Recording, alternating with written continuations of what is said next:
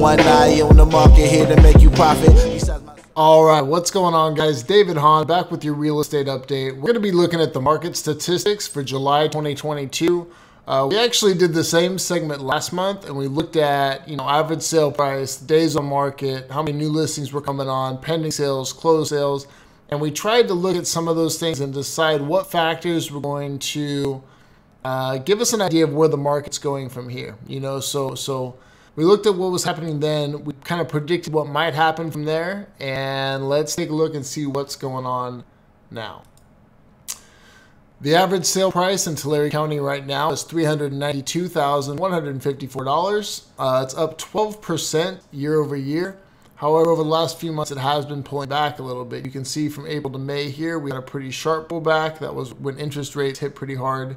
It did rebound a little bit between May and June, and we've seen it pull back to right about those May levels. Still holding pretty consistent overall, and again up 12% over the last year, but down around 3%, I would say 2-3% over the last 3 months. 223. I mean, it's been sitting right around the same range. Obviously, that wasn't right. This is 224, 225, 223, but I mean, still all sitting right there in the low to mid 220s, holding very consistent as far as price per square foot. Now, the number of new listings, this is one of the factors that we talked about last month as potentially being something to be concerned about if it continues. Between May and June, we saw a huge influx in new listings in June. And I was basically saying then that right now we've got very low supply, so the idea that the market's going to turn overnight just seems ludicrous to me. However, if new listings continue to climb, and we had this huge sharp incline of new listings and inventory started to fill out month supply, we basically have more homes on the market compared to the number of buyers that we have, then we could start seeing those inflections and we could see prices start to take a hit. However, between June and July, we've seen a major drop off in new listings, which great for sellers and good for holding home prices, but not what buyers were hoping for sure. So if this trend continues or even holds steady, I don't see things changing significantly, at least here locally. A lot of the metro markets right now are having a hard time. They're being hit hard as far as their home prices because you've got people who can't afford to live there moving out of there and coming to smaller, more affordable locations like Tulare County. So we tend to be more insulated from some of these things than the metro markets that you're seeing on the news. A lot of that doom and gloom is coming out of those bigger markets. But as I'm saying, right now here in Tulare County, this tells me we have nothing to fear as far as home prices whatsoever. Unfortunately, it also tells me that things aren't going to improve on the supply side anytime soon either. Again, here you see that influx, and then you see the sharp decline between June and July, which says, well, we're probably not going to see the big spike in inventory that a lot of people were hoping for. The number of homes for sale, again, since the beginning of the year, it's been slowly ticking back up, but we saw a pullback between June and July. So that inventory, maybe it's just taking a little break or a little pullback and it'll continue to rise, or maybe it's plateauing. But either way, it's not where we need it to be. And pending home sales, very consistent like it was last month. I mean, this is about what we would expect over a 3-year trend. You can see it's right in line. Closed sales, same thing, a little bit of a drop off, but with pending sales up last month, that's probably going to equate to more sales next month.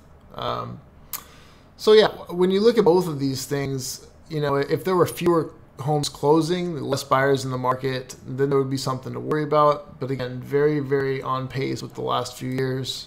No red flags there at this point. Days on market was another weird one, though. This will be an interesting one to talk about because, March and April, we were seeing like 6 days on the market, 7 days on the market, 8 days on the market. Very, very low. Homes were selling within about a week. And within the last few months, we've started to tick back up. And so it's currently sitting at 12 days on market, the highest it's been all year. And so that's something to watch. If homes are sitting a little bit longer, you tend to see more price reductions. And we're going to look at a statistic soon that will kind of give us an idea of what price reductions are doing. But it's definitely something to watch. If that continues to tick up, homes are sitting on the market longer, that's going to help overall inventory because, when we look at inventory, we look at how many homes, if we shut off new listings today, how long could we support the buyers in the market?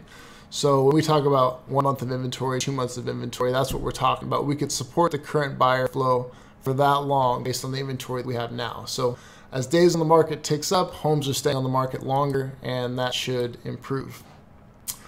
We just talked about months of inventory and what that is. We're holding steady at about 1.8 months of inventory. And when we talk about a buyer's market or a seller's market, typically it's like 5 to 6 months is kind of that transition point. So if you're talking about 6 months or more, you're probably in a buyer's market. And if you're below 5 months, you're definitely in a seller's market. So as you can see, at 1.8 months of inventory, we're still very, very much in a seller's market. Again, since the beginning of the year, trending back up, but if it levels off, then we're still very, very much in seller range. And I don't even think it's a for sure thing we're heading back to a buyer's market anytime soon here in Tulare County. So that remains to be seen. Percentage of list price. So we talked a little bit about price reduction, and this kind of gives us an idea of what's happening there. So when it talks about list price, I'm not 100% sure if it's talking about the original list price or once the price is reduced, what the list price is there. But it's telling you that compared to this closed price versus list price, things are closing at 100.7% of list price. So we're still closing on average above the list price, which says, yes, there may be some price reductions on some people that are just going crazy, but overall, we're still seeing homes closing for more than asking. But as we've seen over the last few months, that is ticking down, and we might see it back down around 100% here fairly soon.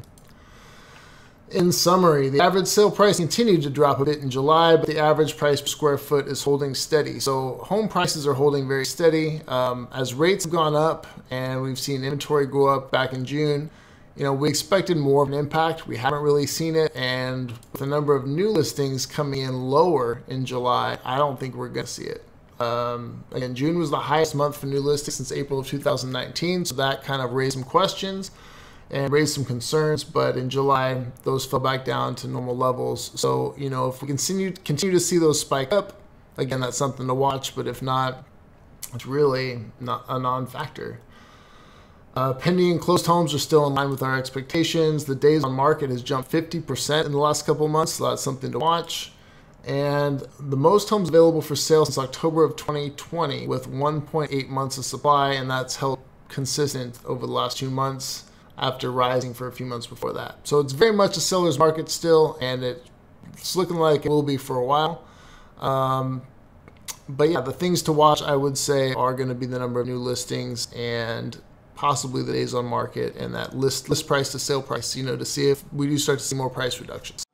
Need someone to set the day, ask David, huh? David, huh? David, huh? When they all falling short, pass me the baton.